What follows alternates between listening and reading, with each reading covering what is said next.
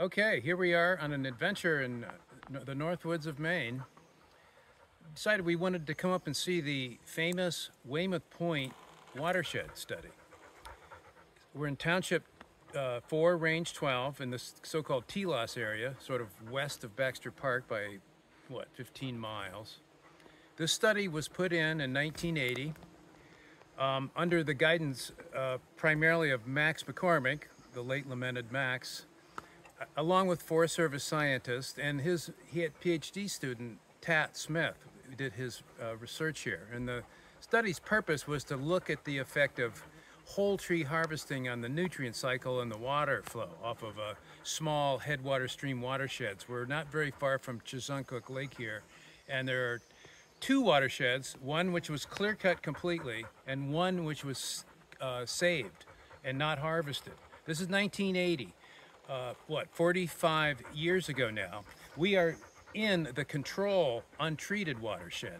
And it's this magnificent stand now of almost pure red spruce. There are scattered large white pines and a few large hardwoods. There's easily, I did a thumb count here, there's probably 250 or more square feet of basal area standing at this spot, almost all spruce. This is a 2H stand that spruces probably originated back in the 1870s, maybe, most of them, from the sawlog cuttings then. And then there was the bad budworm outbreak came through here in World War I, a little over 100 years ago. Created another cohort, more of fir. That fir has grown up here and then mostly died out. You can, if you look around the forest floor, you can see scattered remnants of it, but it's largely gone. There are some fir trees in the understory here. We're in kind of an understory reinitiation stage. Most of the regeneration generally throughout the stand is spruce, which is something you tend not to see.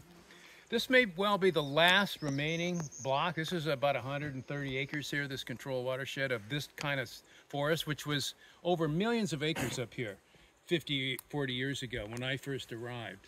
So, and it's really not been replaced. It's been regenerated to something that's different. Jess is panning around here, looking at just to get the sort of the sense of the conditions.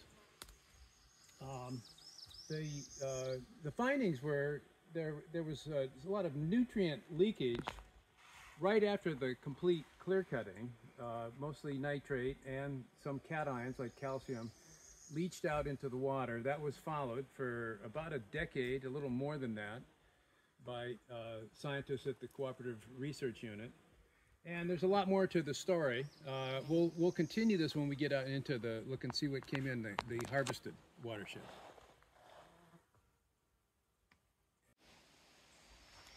Okay, here we are in the our first exploration into the harvested watershed. Again, clear cut completely 45 years ago with the whole tree system, roadside delimbing. And we're on one of Pat Smith's original plots. This tube here, as you can see, at the base of this fir tree, is a lysimeter where they measured the soil solution for nutrient content. So what was leaking out of the ecosystem once the trees were gone, they would capture that in the groundwater and then analyze that and determine what the source was and quantify that. I mean, the obvious, incredibly discouraging story here is that we've gone from a beautiful, high volume spruce fir forest with scattered hardwoods in it to a situation where we now have nothing but red maple, a few white birch, and maybe a scattered fir tree and some aspen, right? This is essentially a complete forest type conversion, right? From that beautiful old native spruce fir forest to this other community. And the reason for that is clear. This is just due to the excessive site disturbance from that harvest that eliminated all the advanced regeneration, right? Which spruce and fir depends on. This whole watershed, it was clear cut, and then in 5 years later, there was an aerial release spray done on the whole, most of the treated watershed. So this may have actually been herbicided, and then this is regrowth after the original cohort of hardwoods was killed, because, of course, there was nothing to release here, right? Not a good story. This was one of the plots that the scientists who recently published on this deleted from the analysis. It's on all the original data, but one of 3 plots was not used, at least for the above ground veg data. And one wonders if it was because it just didn't regenerate well. Others I'm sure did, and we'll go in search of those in a minute. Okay.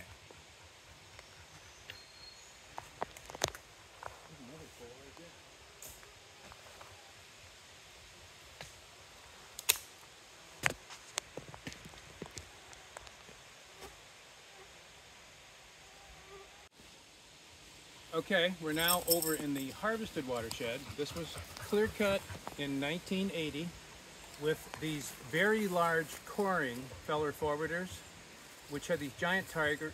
They cut the trees with a mechanized felling head, put the whole trees right in a bunk, and the original ones would store about 8 cords, like a wheeler load of wood, in their bunk as they munched through that spruce fir that we just saw in the controlled watershed.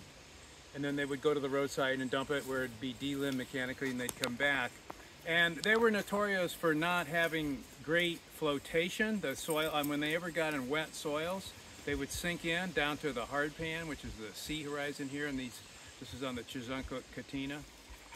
We're on probably a somewhat poorly, moderately well-drained portion of the harvested watershed, and you can see behind me here is a wheel rut from that coring made 45 years ago, 1 tire, and then we come over here, again 16 feet to the outside of the track, we see another essentially rut down to the hard pan going up through there.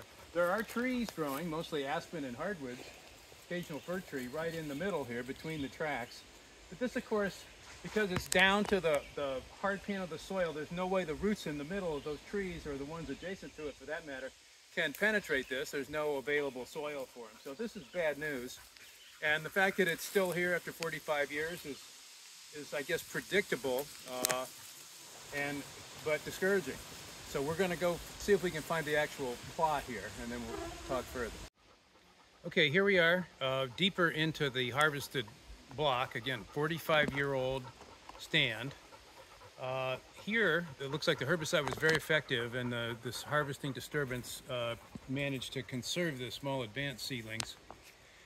So we have a very dense, thickety spruce fir stand that would be borderline commercially thinnable maybe in 5 years, and that's about right. 50 years with no pre-commercial thinning, about 50 years is when they're operable. You can see, you know, merchantable fir trees all over the place here, but there would be almost no way you could do this commercially and capture enough product to make it pay. The discouraging thing about this is how many spruce trees do you see here? I mean, you can look hard and find one every 50 feet maybe. This is almost pure fir. So not only have we seen the type change in some cases to hardwood, and the other type case where the softwood was conserved is now all fir. And that was because those old stands were a little different than the video showed. They were more in stem exclusion. The only advanced regeneration under all that nice spruce was fir. The spruce had yet to reproduce, I guess, at least widespread fashion. So what got released was just fir, right? Clearly, this is painting a picture of this should have been treated with a shelterwood system, like most landowners have come to do now. But that was just very difficult or impossible at that time because of the equipment and the stand conditions.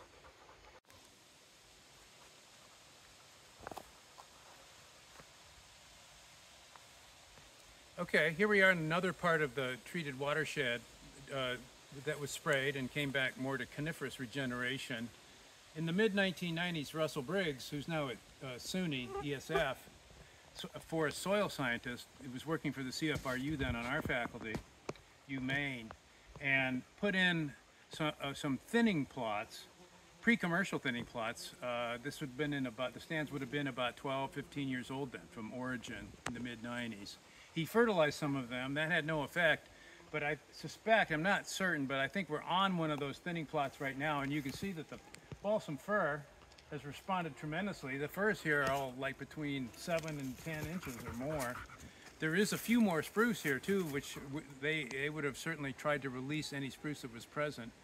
But it's still not all that fully stocked. I mean, there's an aspen still in the residual stand, and this is certainly nothing like the original forest here or what's over there on the untreated watershed. It does show that thinning works though, and you could easily harvest these trees now, and they probably should be cut. That fir is going to probably already has decay. So, good.